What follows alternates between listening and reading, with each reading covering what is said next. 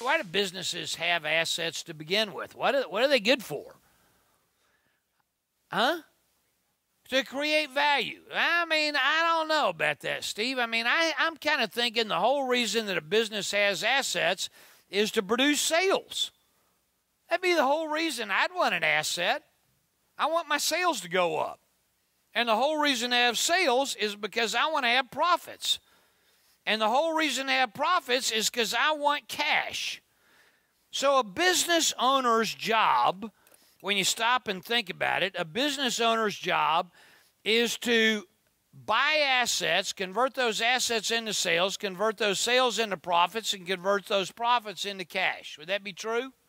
Yeah, that's it. That's a business owner's job. This is what we're supposed to be doing.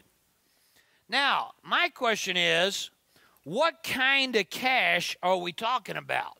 Profits into cash. What kind of cash? Just any kind of cash or what?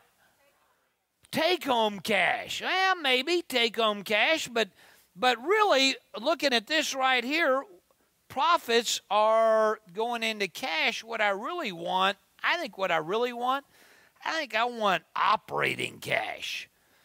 Operating. How good is my business at converting profits into operating cash?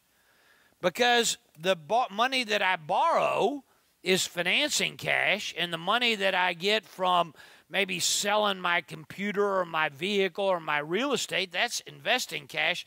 The health of my business, I'm going to say this very carefully.